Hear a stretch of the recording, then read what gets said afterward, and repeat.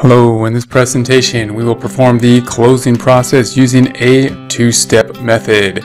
So we're going to close out the temporary accounts. However, we are going to do that with two journal entries rather than one, rather than four. There's pros and cons to each type of format.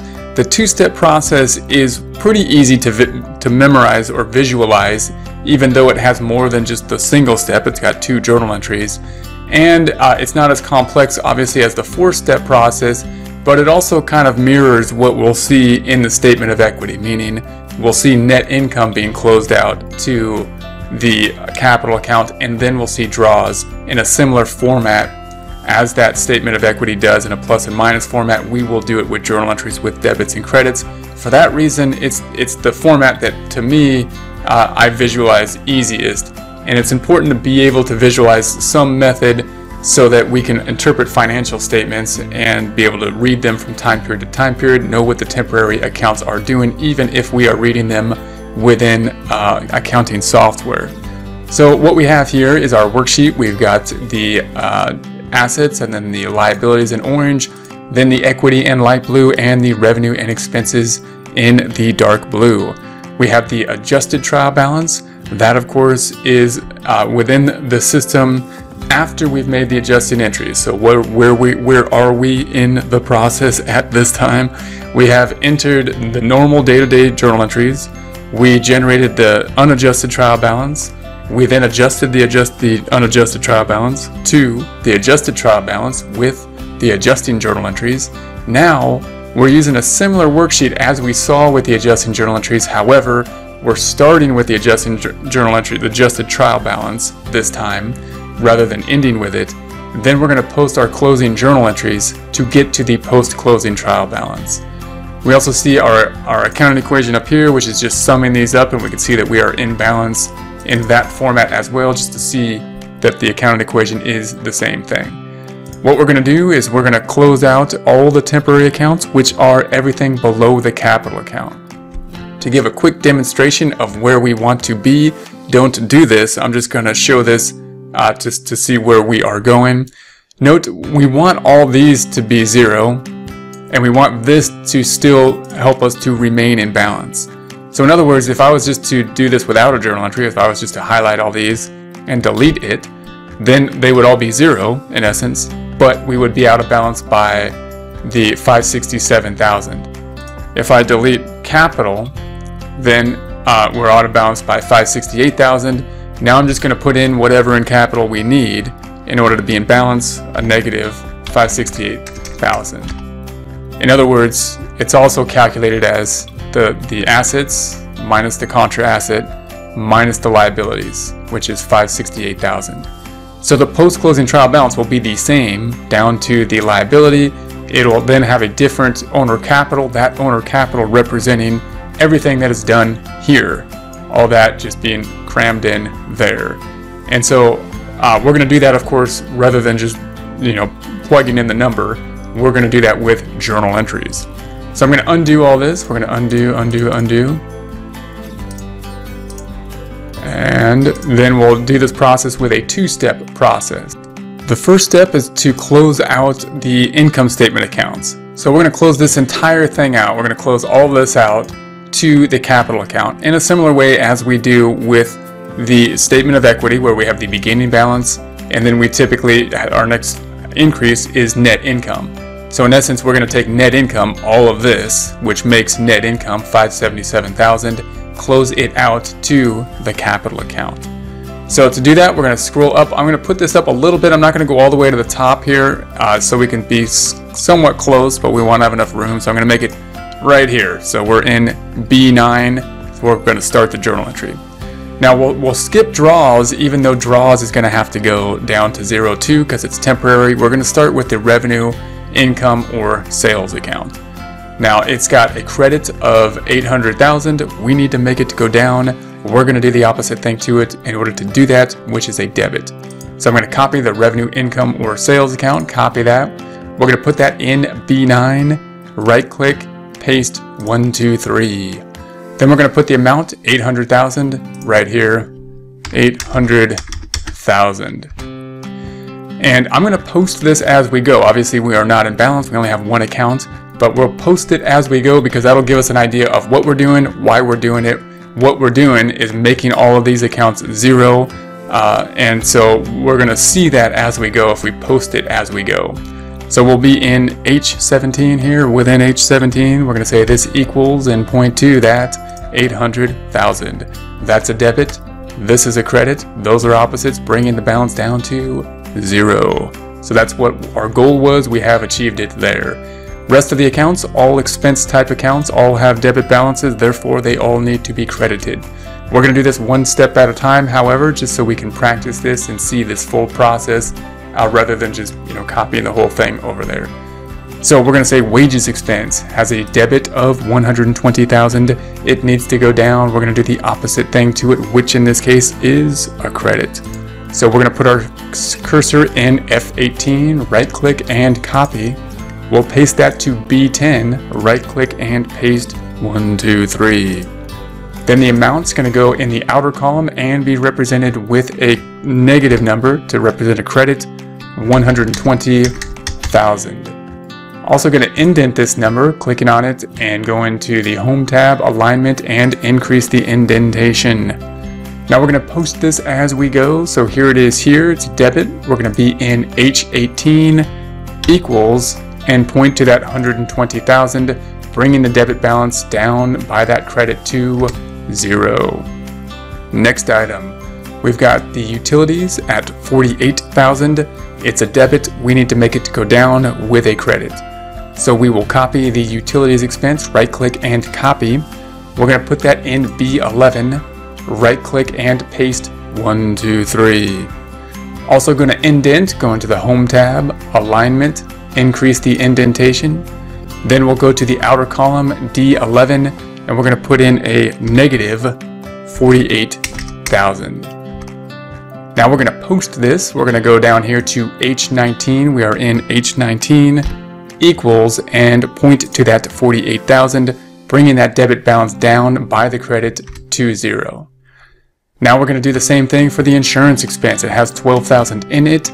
We need to bring it down, so we're going to do the opposite thing to it, a credit.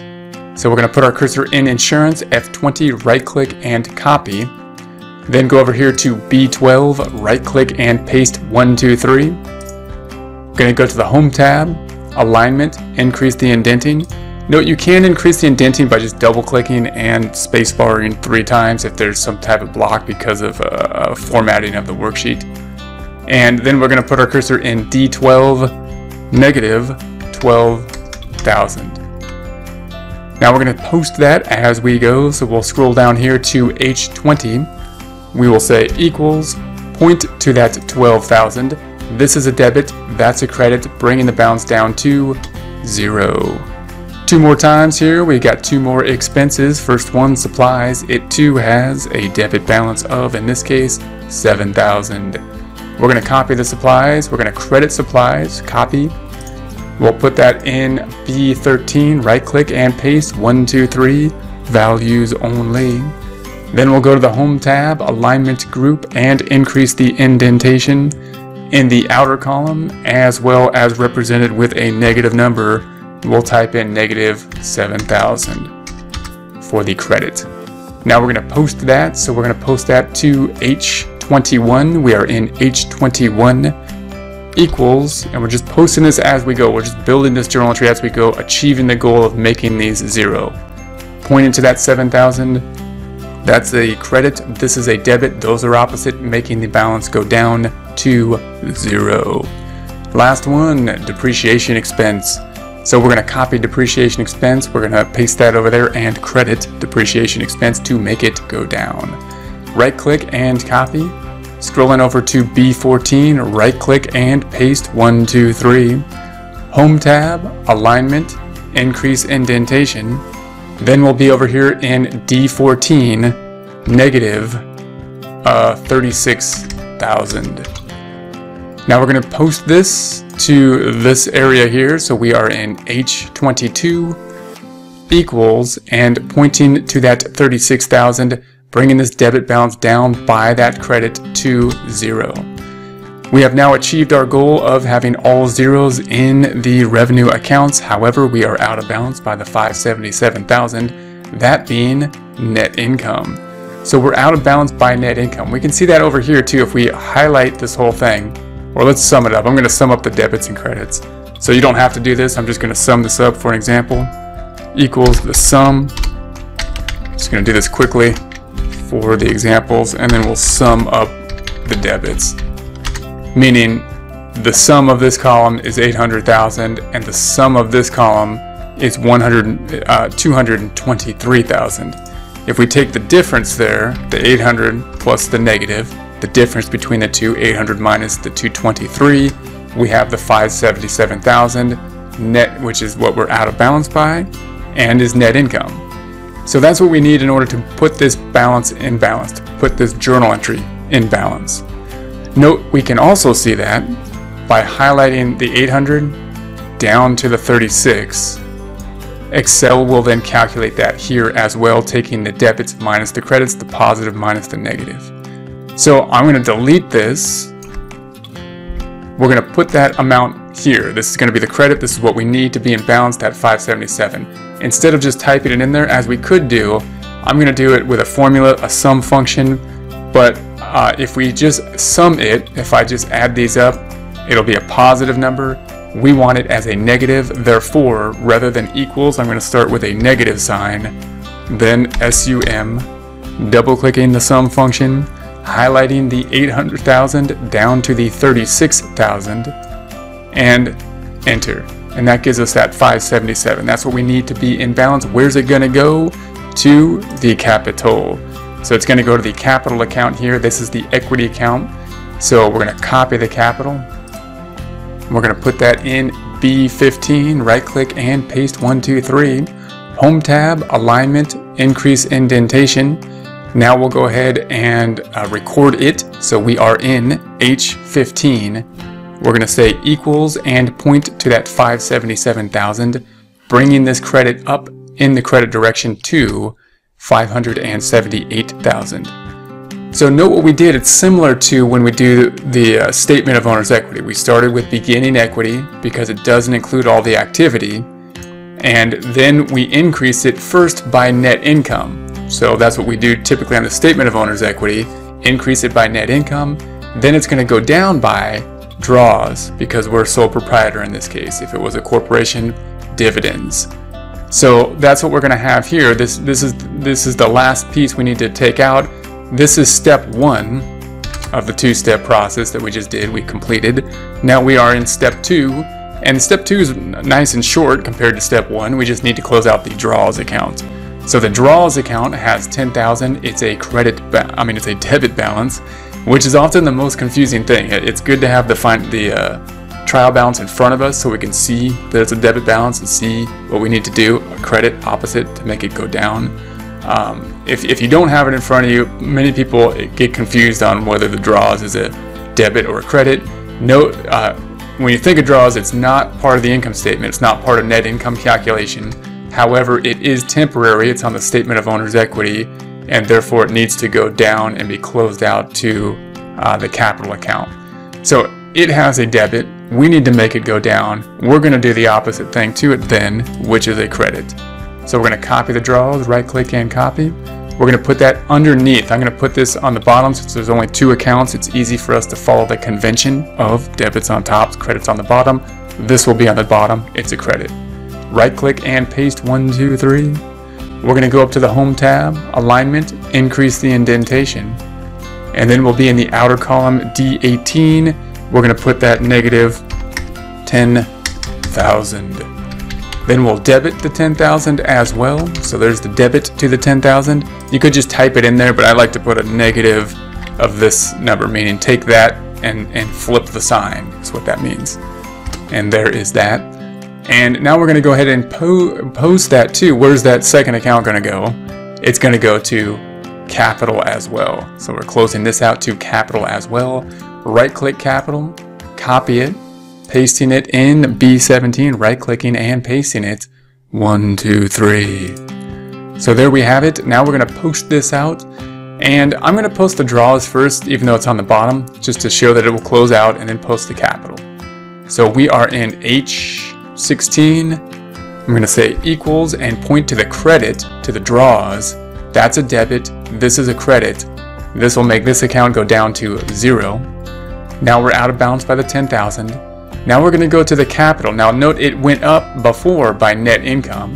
Now we're bringing it down by draws, the second step that we typically see on a statement of owner's equity. We got basically the beginning balance plus income, in this case a credit and a credit increasing, minus the debit, which will decrease by the draws. So because there's something in this, we need to double click on it. I'm going to go to the end of it, and then we're going to say plus, and then point to this capital number, the 10,000, bringing this balance down, and that'll put this back in balance here. So there we have it, back in balance on the zeros. Here we have this. So we have now achieved our goal, that goal being all temporary accounts, including draws, revenue, and all expense accounts 0, and then making the capital account what it needs to be in order to put us back in balance. So we were in balance before, we're in balance still, even though we zeroed out all these numbers by closing everything out to the equity account, the owner's capital account, in a similar way as we see on a statement of owner's equity, meaning we have the beginning balance, we increased it by net income, which is net income because we closed out revenue and expenses to it, and then we decreased it by the draws. Giving us that ending balance. This is where we stand as a point in time. This is the assets minus the liabilities, $568,000 as of this point in time. The post-closing trial balance, in essence, representing the balance sheet accounts, the permanent accounts.